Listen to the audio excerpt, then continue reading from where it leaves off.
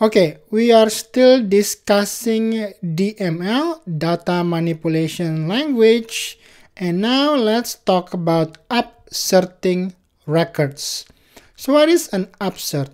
Upsert is an update and or insert. So let's just cut to the chase and copy this sample code. I'm going to copy this.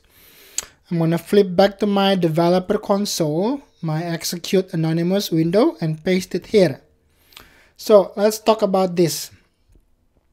So first, we want to insert a contact. So contact, the variable name Josh. Instantiate it. The contact first name is Josh, last name is Kaplan, Department Finance, and insert Josh, right? So let me just delete the comment so it's not confusing here. I'm going to delete this one as well, and this one, and this one, and this one. All right, so insert Josh. So this is a transaction, so Josh is now inserted, right? But after it is inserted, we want to change the value of the record's description. So Josh, which is a contact, Josh.description is this now.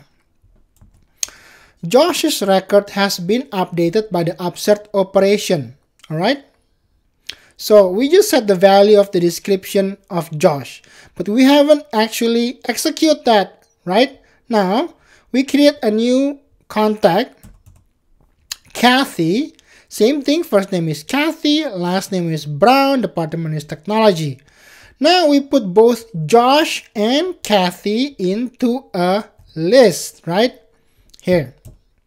List of contact. The variable name is contacts. So this is the list variable name. And then new list of contact. And we are wanting to add, oopsie, curly braces, Josh and Kathy, which is Kathy here, and Josh into the list, okay, into the list of contacts, and then upsert the contacts. So when this is executed, we have one Josh Kaplan. The description would be this, right? And then Kathy, the description is blank. So we will not be creating two Joshes, no, just one, because the first one is inserted and then the second one is an upsert, right? So let's execute this. If I execute this and I open the log, boom, oopsie, 9 and 5, did I new list count? Oh, forgot semicolon, boom, execute that.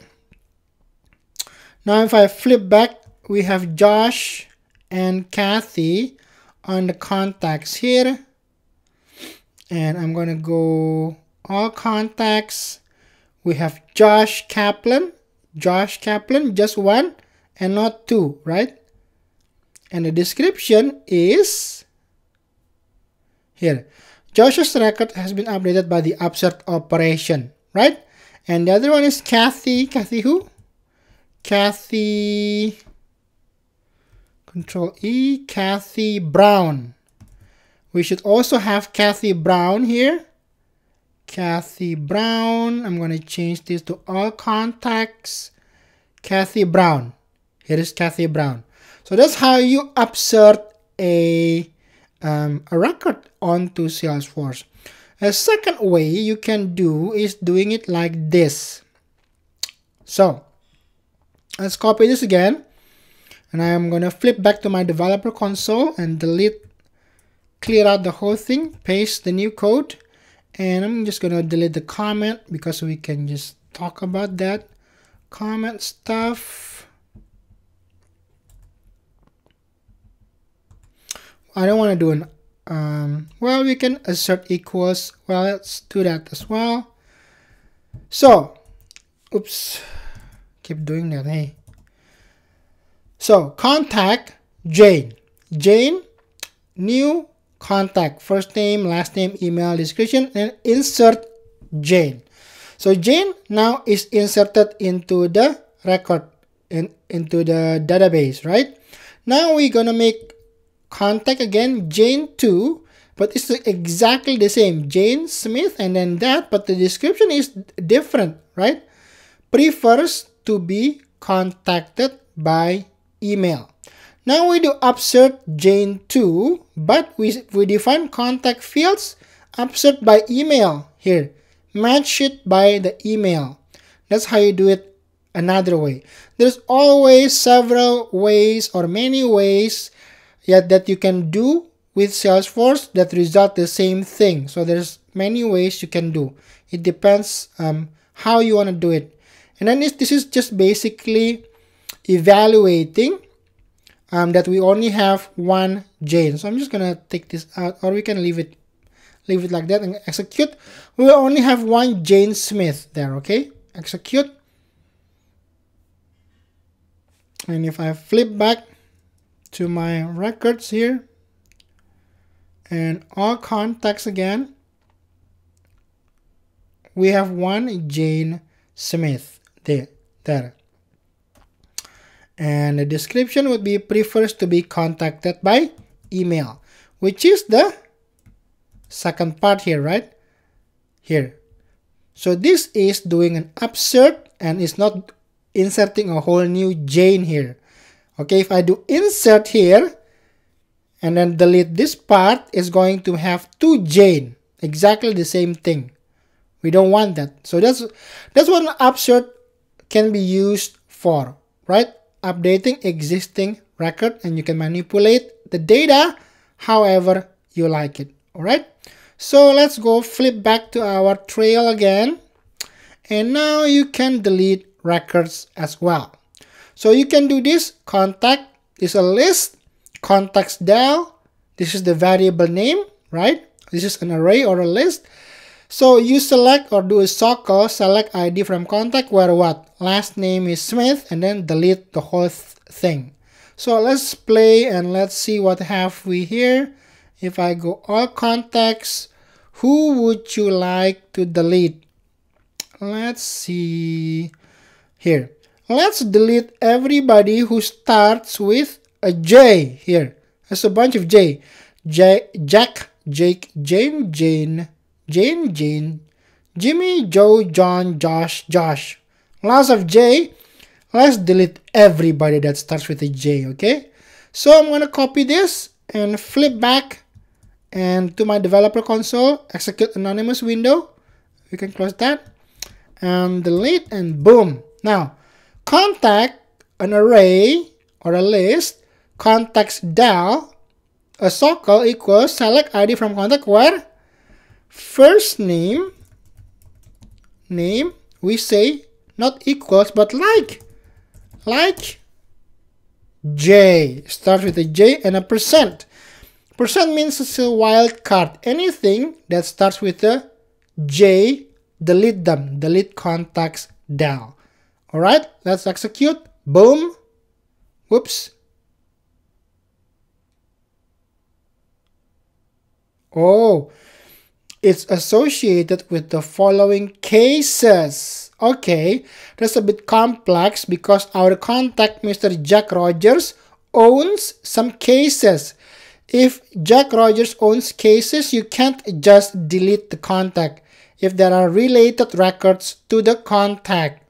That's how good Salesforce is, making sure your data is intact. Okay, let's just choose a particular one then. Let's Jimmy Bo. I'm pretty sure it's pretty blank. Let's just delete Jimmy Bo here, okay? This is, yeah, so let's just name like Jimmy whatever in the end, okay? Execute that. Boom. Jimmy Bo doesn't have any cases associated to it, so that should work. So Jimmy Bo here, if I refresh here, I refresh the list here, boom.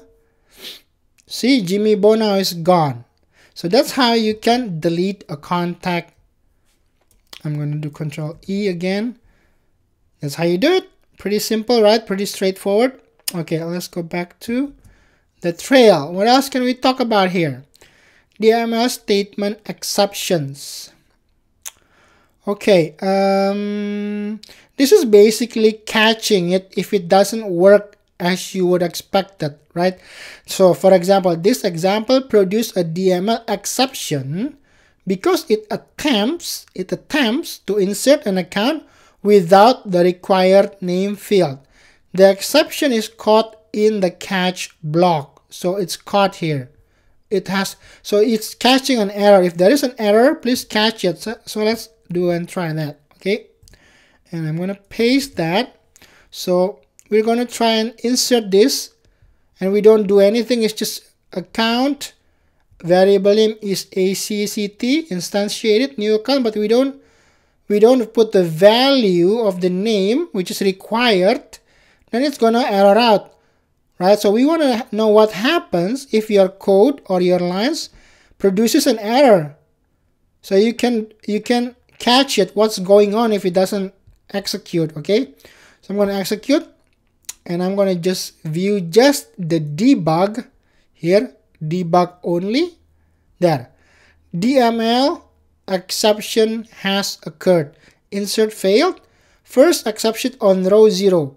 Required field missing. Required fields are missing. Name, right? So you don't have the name there. Now if I go back here and just provide the name equals bada bing, bada boom. Okay, and basically just execute that. We won't have an error because we provided the required field. See, there is no error. And if I refresh my account list here, not the contact, but my account list, here accounts, we should have bada bing, bada boom. All right, there you have it. So I'm going to split the video here and talk about database methods on the next video. Hit that subscribe button and explore new Trailhead grounds and learn to implement the most useful and popular apps on the Salesforce App Exchange. And do yourself a favor, like this video, and you'll be surprised on how much more you understand when watching this same video after liking it. Don't take my word. Watch this one more time after you like the video and see it for yourself. Bada bing, bada boom.